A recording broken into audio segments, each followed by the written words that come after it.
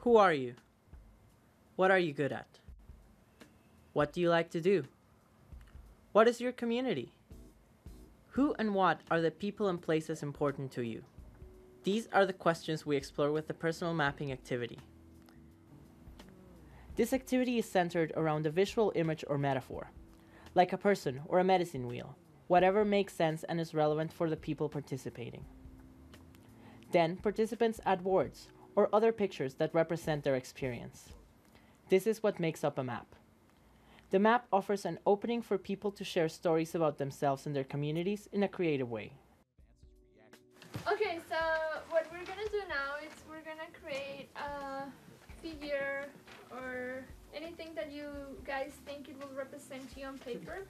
And inside we're gonna write all of our assets, all of the things that you're really good at.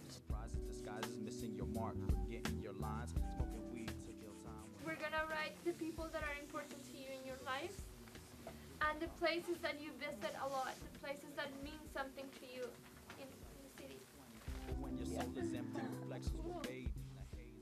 What we're gonna do now, each one of us is gonna explain their maps. The back people here is like shadow. They will be like my relatives that even though they're far away, like they're still with me in one way. They're like the people, well, that I love or care, stuff like that. I really like the human body. I think it's so interesting, and so anything to do with moving your body around I really enjoy, and I still hang out with all my old friends, and I think friendship's really important.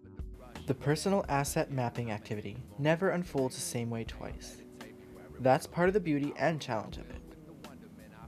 Although there is no one way of doing things, we do have some basic tips to offer. Assure participants there is no right or wrong way to make the maps. Don't be too serious. The idea is to create a relaxed and fun atmosphere so that people feel supported to share.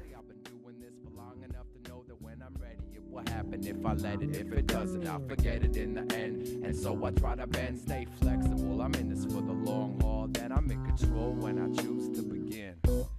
You can't hide behind the mask you've been living in. And you will find that you've been given a chance to design the patterns that paint the path to define your destiny. You can't hide behind the mask you've been living in. And you will find that you've been given a chance to design the patterns that paint the path to define your destiny. Now I've seen a lot of things, been a lot of places, forgotten all the names, remember all the faces, cried the same.